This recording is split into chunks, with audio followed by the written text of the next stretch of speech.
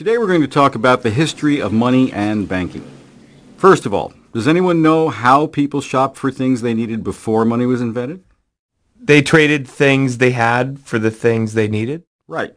One of the oldest types of trading between people was barter. I give you this animal skin, you give me that necklace. That's a straight exchange.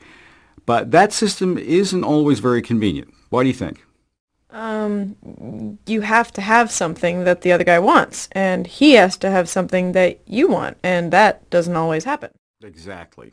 Let's say you have lots of umbrellas and you want to exchange your umbrellas for food. Well, if it's not raining, no one is going to want your umbrellas. So you won't be able to eat because no one wants what you have to trade.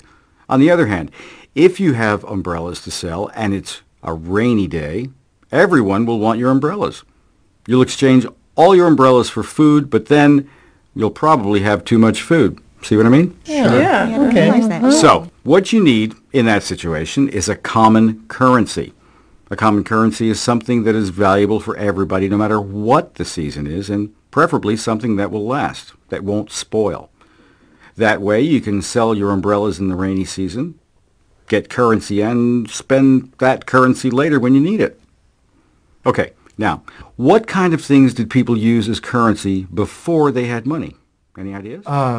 Beads? Shells? Jewelry?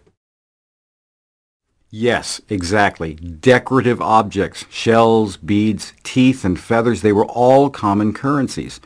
Just about anything can be a common currency as long as everyone in the community agrees that it has value. The Chinese used metal tools like spades and knives. The Greeks used grain. They used grain in England too. How can you tell? How can you tell that the English used to use grain as money? What is their money called? Oh, the pound. Exactly. The English pound used to refer to a pound of grain. What about coins? When did people start to use coins? The first coins appeared in about 600 BC in Lydia. That's about where Turkey is today. You also had coins appearing in China at about the same time. Is that when banks started up too? Actually, no. Banks came about later. The first banks were actually warehouses or depositories for grain or gold. Let's use gold as an example.